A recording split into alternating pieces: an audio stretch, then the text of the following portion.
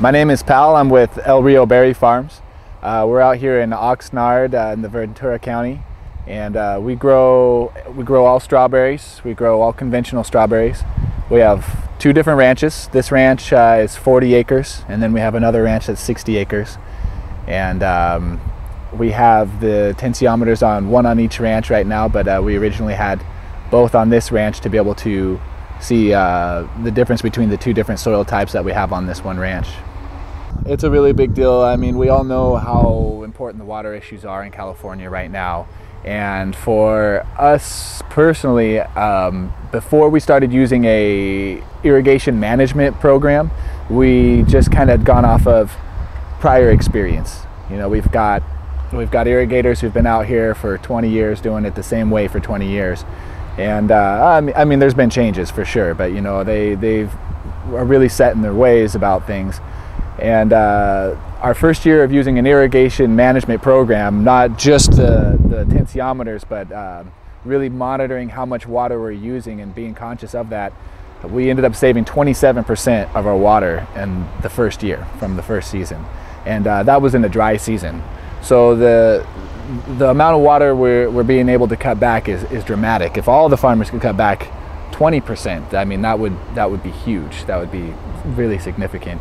And the tensiometers really lend a lot of ease to the process. We're able to sit on a computer and be anywhere and see how much water we need for the next day. You know, and the amount of control that it gives us for our irrigation management program is really nice. You know, we can just call up our irrigator and say, hey, either water tomorrow or water tomorrow for an hour and a half on this side and not on the other side. And it's great that we can kind of micromanage that well remotely.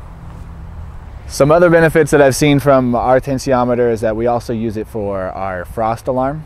It's got a thermometer on it that is used for soil tension, or soil temperature, and we keep it on the surface and we use it for monitoring the air temperature. And when the temperature, we can set what range we want it to give us a phone call on our cell phones at any time, and it seems to be working out pretty well for us that way. It's good too because we've got some analog thermometers in the fields, and so I'll drive around and I'll check those, but then I can go in the office and then check the website every 15 minutes. It lets me know the temperature changes. And what's good on that is that it gives you a graph that you can see with the temperature, so that way when you can see the trends, when the temperature starts falling quickly, you can see, oh, it's gone from this temperature to this temperature and it's still going down, I better go kick on the wind machines. And the same goes for the water tension too. Being able to look back at the old information and see the graphs and see the trends as far as how much water is in the beds, to know if we've been consistently watering an accurate amount. For this ranch especially, it's really nice to have more than one tensiometer out here.